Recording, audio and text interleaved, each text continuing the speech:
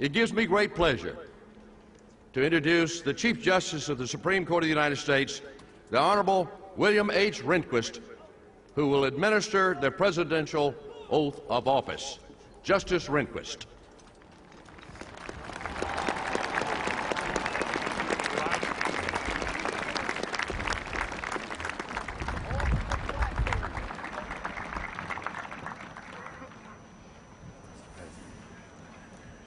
Will you raise your right hand, Mr. President, and repeat after me? I, George Walker Bush. I, George Walker Bush. Do solemnly swear. Do solemnly swear. That I will faithfully execute. That I will faithfully execute. The office of President of the United States. The office of President of the United States. And will to the best of my ability. And will to the best of my ability. Preserve, protect, and defend. Preserve, protect, and defend. The Constitution of the United States. The Constitution of the United States. So help me God. So help me God. Congratulations.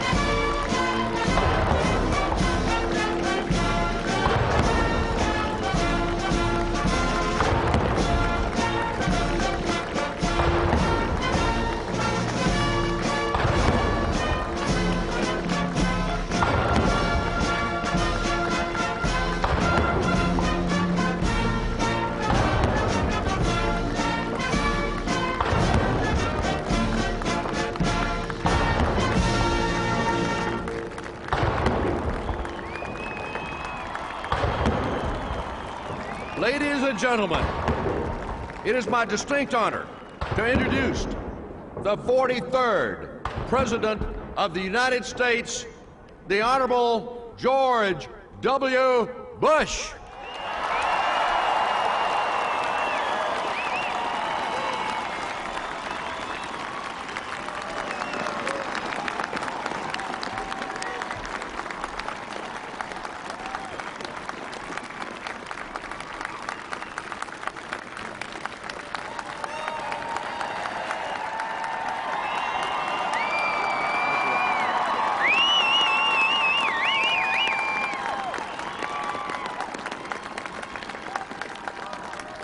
Vice President Cheney,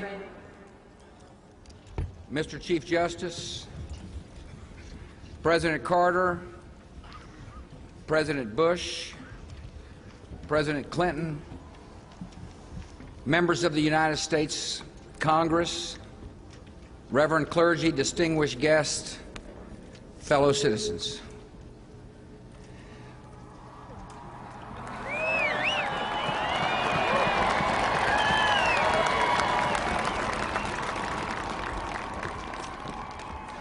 On this day, prescribed by law and marked by ceremony, we celebrate the durable wisdom of our Constitution and recall the deep commitments that unite our country. I am grateful for the honor of this hour, mindful of the consequential times in which we live, and determined to fulfill the oath that I have sworn and you have witnessed.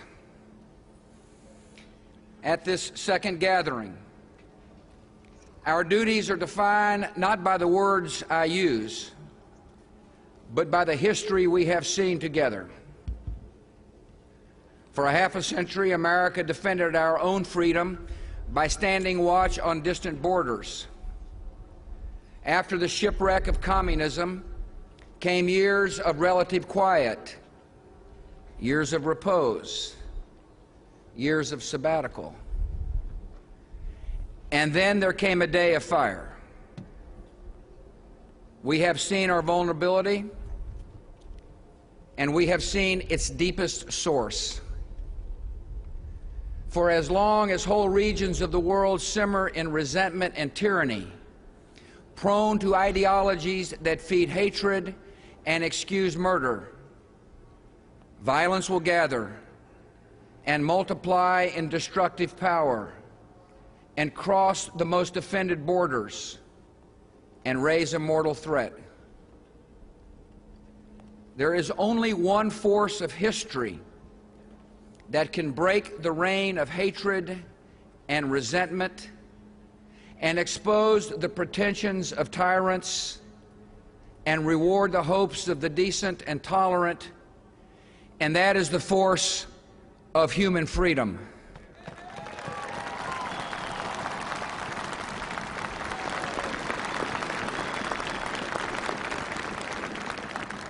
We are led by events and common sense to one conclusion: the survival of liberty in our land increasingly depends on the success of liberty in other lands.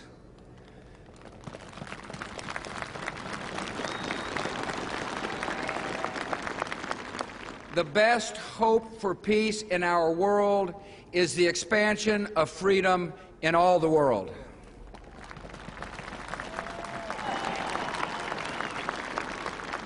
America's vital interests and our deepest beliefs are now one. From the day of our founding, we have proclaimed that every man and woman on this earth has rights and dignity and matchless value because they bear the image of the Maker of heaven and earth.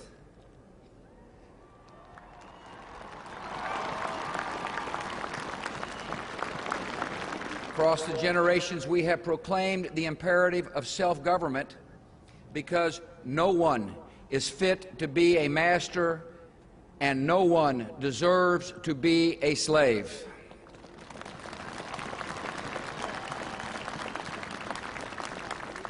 Advancing these ideals is the mission that created our nation.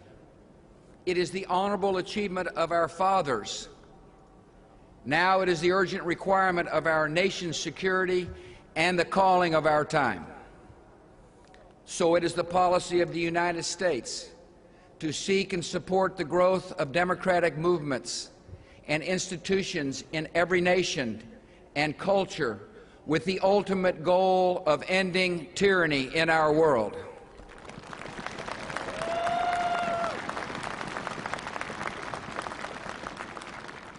This is not primarily the task of arms, though we will defend ourselves and our friends by force of arms when necessary. Freedom, by its nature, must be chosen and defended by citizens and sustained by the rule of law and the protection of minorities. And when the soul of a nation finally speaks, the institutions that arise may reflect customs and traditions very different from our own. America will not impose our own style of government on the unwilling. Our goal instead is to help others find their own voice, attain their own freedom, and make their own way. The great objective of ending tyranny is the concentrated work of generations. The difficulty of the task is no excuse for avoiding it. America's influence is not unlimited, but fortunately for the oppressed, America's influence is considerable, and we will use it confidently in freedom's cause.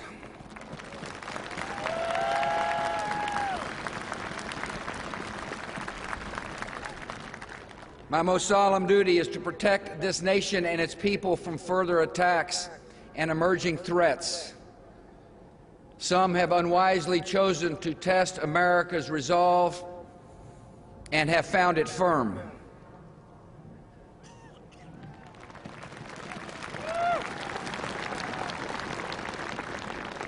We will persistently clarify the choice before every ruler in every nation.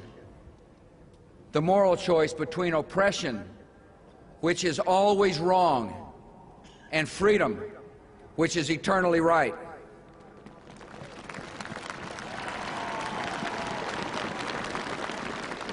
America will not pretend that jailed dissidents prefer their chains, or that women welcome humiliation and servitude, or that any human being aspires to live at the mercy of bullies. We will encourage reform in other governments, by making clear that success in our relations will require the decent treatment of their own people.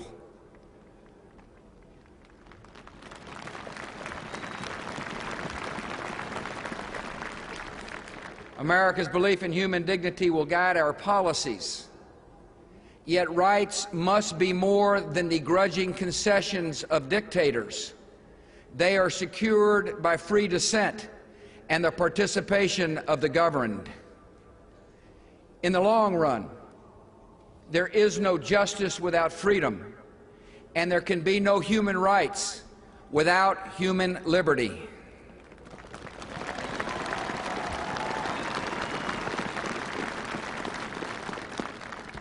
Some I know have questioned the global appeal of liberty,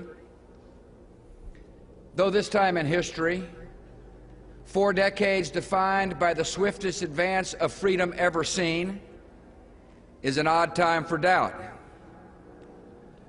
Americans of all people should never be surprised by the power of our ideals. Eventually, the call of freedom comes to every mind and every soul. We do not accept the existence of permanent tyranny because we do not accept the possibility of permanent slavery.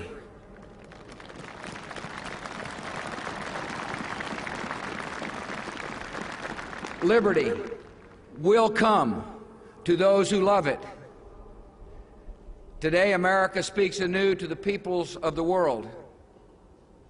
All who live in tyranny and hopelessness can know the United States will not ignore your oppression or excuse your oppressors. When you stand for your liberty, we will stand with you.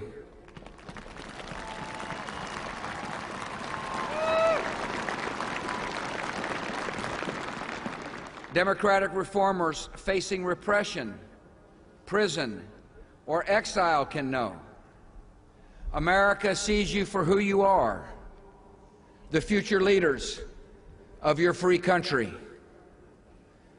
The rulers of outlaw regimes can know that we still believe, as Abraham Lincoln did, those who deny freedom to others deserve it not for themselves, and under the rule of a just God cannot long retain it. The leaders of governments with long habits of control need to know. To serve your people, you must learn to trust them. Start on this journey of progress and justice, and America will walk at your side.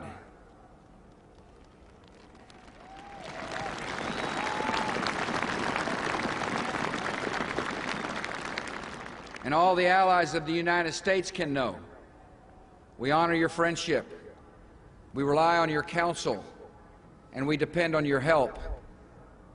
Division among free nations is a primary goal of freedom's enemies. The concerted effort of free nations to promote democracy is a prelude to our enemies' defeat.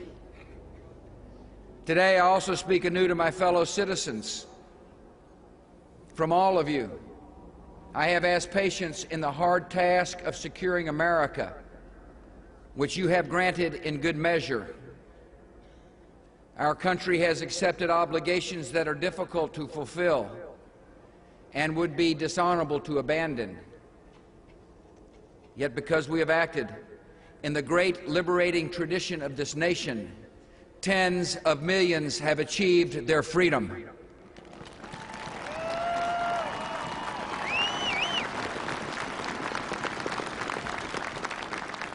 And as hope kindles hope, millions more will find it.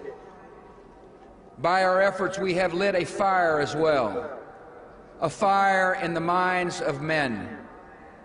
It warms those who feel its power. It burns those who fight its progress. And one day, this untamed fire of freedom will reach the darkest corners of our world.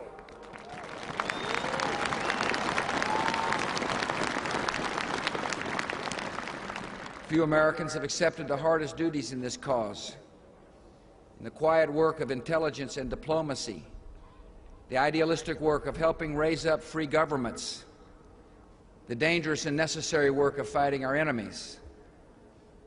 Some have shown their devotion to our country in deaths that honored their whole lives, and we will always honor their names and their sacrifice.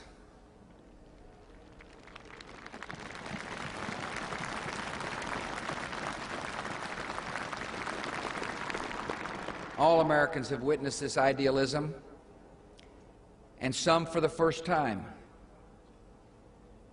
I ask our youngest citizens to believe the evidence of your eyes. You have seen duty and allegiance in the determined faces of our soldiers.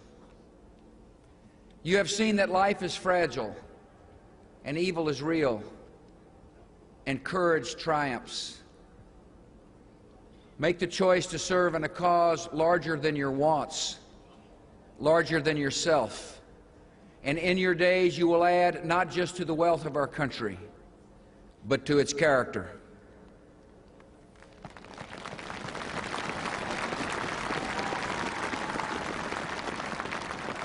America has need of idealism and courage because we have essential work at home, the unfinished work of American freedom. In a world moving toward liberty, we are determined to show the meaning and promise of liberty. In America's ideal of freedom, citizens find the dignity and security of economic independence instead of laboring on the edge of subsistence. This is the broader definition of liberty that motivated the Homestead Act, the Social Security Act, and the GI Bill of Rights. And now we will extend this vision by reforming great institutions to serve the needs of our time, to give every American a stake in the promise and future of our country. We will bring the highest standards to our schools and build an ownership society.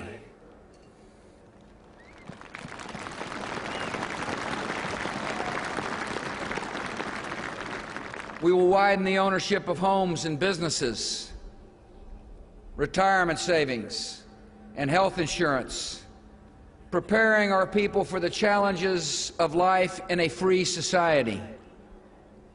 By making every citizen an agent of his or her own destiny, we will give our fellow Americans greater freedom from want and fear and make our society more prosperous and just and equal.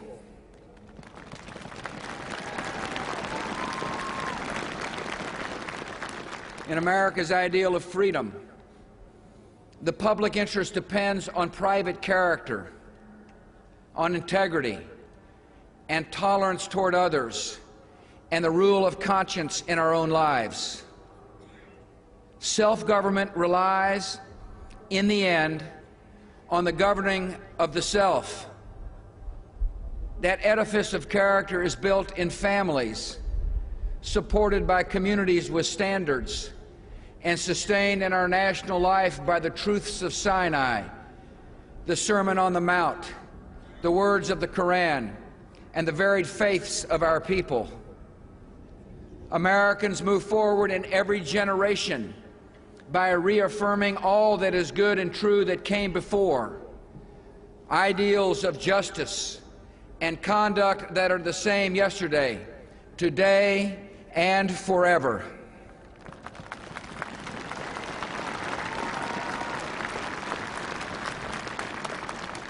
In America's ideal of freedom, the exercise of rights is ennobled by service and mercy and a heart for the weak. Liberty for all does not mean independence from one another.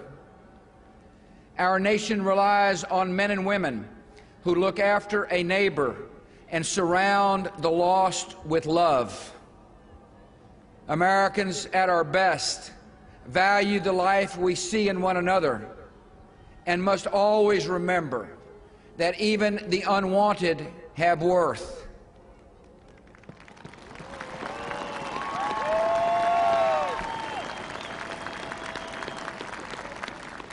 And our country must abandon all the habits of racism, because we cannot carry the message of freedom and the baggage of bigotry at the same time.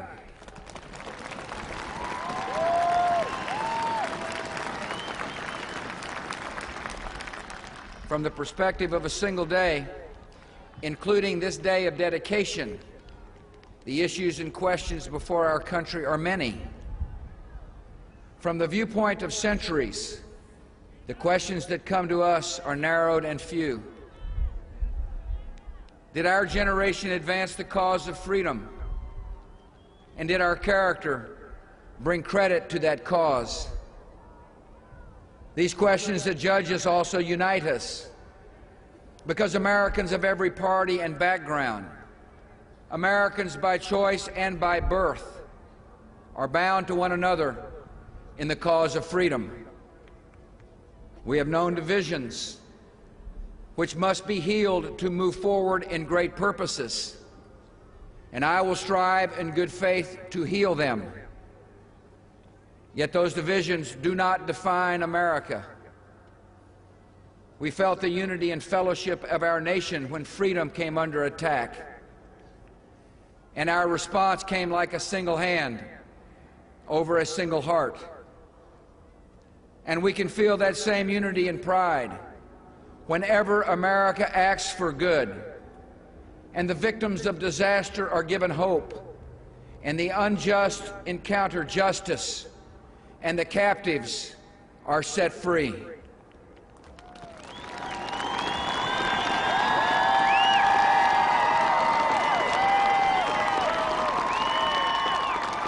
We go forward with complete confidence in the eventual triumph of freedom, not because history runs on the wheels of inevitability. It is human choices that move events. Not because we consider ourselves a chosen nation. God moves and chooses as He wills.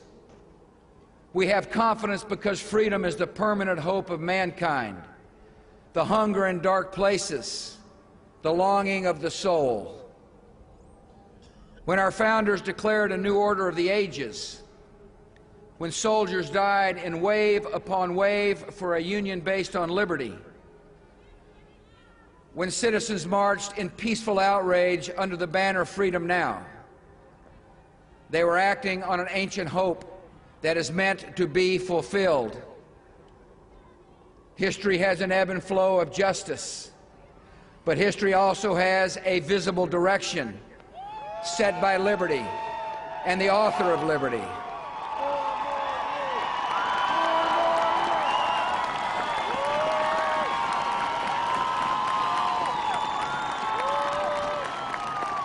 When the Declaration of Independence was first read in public and the Liberty Bell was sounded in celebration, a witness said it rang as if it meant something. In our time, it means something still. America in this young century proclaims liberty throughout all the world and to all the inhabitants thereof. Renewed in our strength, tested but not weary, we are ready for the greatest achievements in the history of freedom. May